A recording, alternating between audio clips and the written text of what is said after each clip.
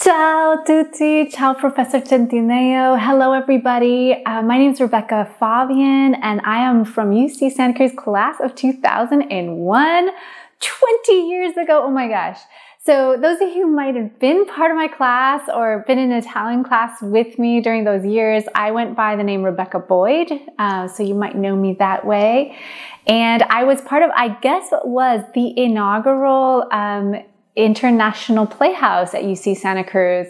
Our Italian performance that year was called Papà va in TV. Honestly, I don't remember much about the plot. I think I played the role of an Italian housewife, and I remember that my classmates were incredibly funny, and it was just so much fun. And I just remember being so grateful to Professoressa Centineo and others for being so creative and making space for this. As a whole, Julia, I just have wanted to communicate to you how much I appreciate you. I am not joking to say that you're one of the top five sort of mentor, hero, role model people in my life.